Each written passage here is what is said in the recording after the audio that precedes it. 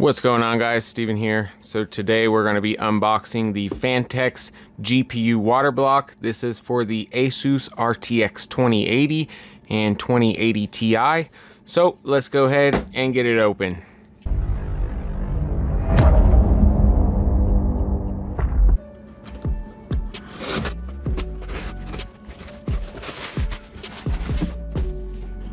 All right, so there it is. Glacier G2080 Ti. Like I said, Asus Strix RTX 2080 and the 2080 Ti. I will have links for this down in the description. I did get this off of Amazon. It was around 160 bucks, I believe.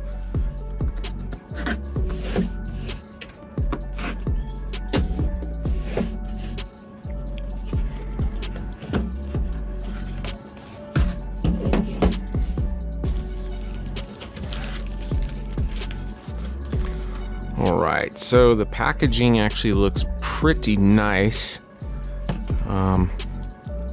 There's the GPU block there, kind of up close. And let's see what else we get.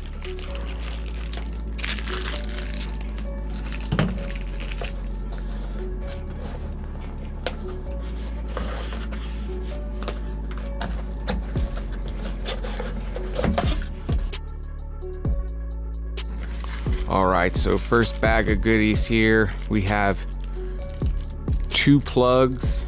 We have some thermal paste. This is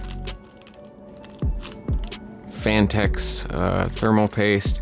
And then we have a couple things of thermal pads. Next bag here.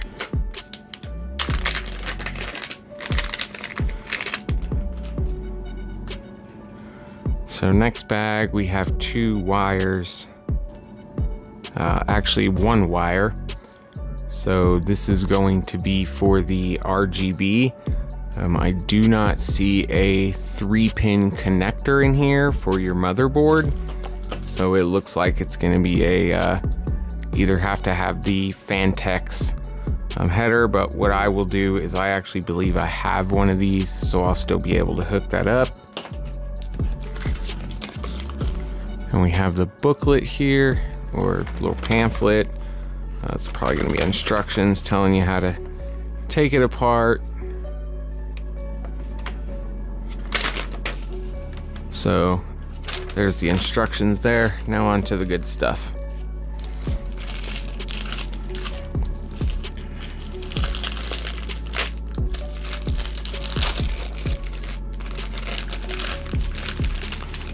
Include some snacks. I'm just kidding, don't eat those, throw those away.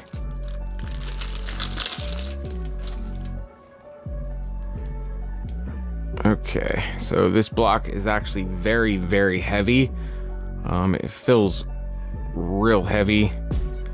It is fairly thick, as you can see there. So we have, let's see. Where do we plug in that RGB at? Right there. So there's a little connector where the RGB would be plugged in. Kind of nice, got a little indentation right there. So they have this block in 2 different variants. They have the black, and then they also have the chrome look. I wanted the black look. I just thought it would look a little better in my case. Does have a protective film over it. Your ports here, so we can go out of the side here. No ports on the top, and then you can also go out the back. The nice thing about this too is it does have 3 screws. Not sure if some of you guys have seen recently with the leaks with the Corsair ones, but it is nice. It has 3 there. On the back here, it's a full cover GPU block, so a nice spot for the die. So yeah, it looks really nice. very well built, I must say. It is, like I said, it's really heavy.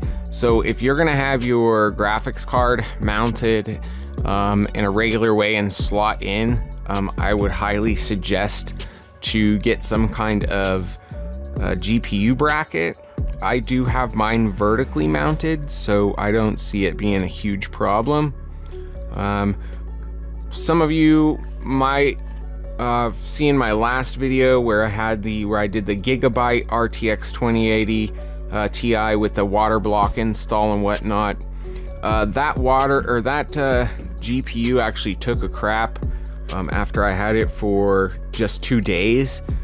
It was stuck at 1350 megahertz, and I tried everything. I tried new power supply, I tried 3 different V-bias, a whole bunch of stuff, and the card would just not go into 3D clock mode. And I was getting worse scores on that Gigabyte 2080 Ti than I was with my Asus GTX 1080. So I sent that back and I had to wait a couple of days, but luckily I did get a Asus Strix RTX 2080 Ti, the OC version. So I do have that coming. That'll be here tomorrow. But I'm gonna do some separate videos. So first video, just this unboxing really quick, showing this off. Couldn't really find too many, but I will also do a video, a little time lapse of unboxing of the card and installing this block onto the Asus RTX 2080 Ti that I got. So that's just a quick little unboxing and overview of this. If you guys have any questions, comments, anything, please feel free to leave them down below. Greatly appreciate you guys watching.